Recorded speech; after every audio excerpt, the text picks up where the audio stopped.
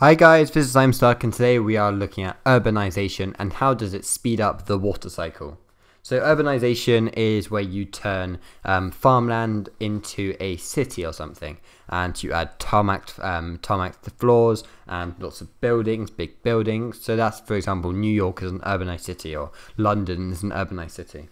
So urbanization. So one of the reasons why this speeds up the flooding is there's not many trees to take up or intercept the water, so it reaches the ground quicker, and it's not able, because there's no transpiration, and it's not able to take in the water because there aren't as many trees.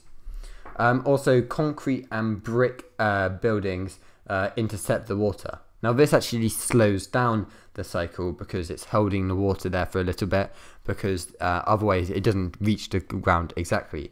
That's only one of the only really real reasons that it slows it down.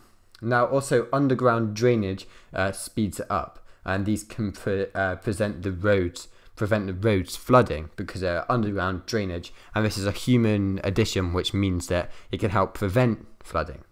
Also, roads with gutters and drains speed up the water cycle. So instead of the water just staying there and building up over the ground, there are gutters everywhere, which is again human intervention, where they'll go down the gutters, and this will speed it up as they go into the rivers quicker. Also, there are tarmac roads and car parks, and this makes it hard for the water to infiltrate.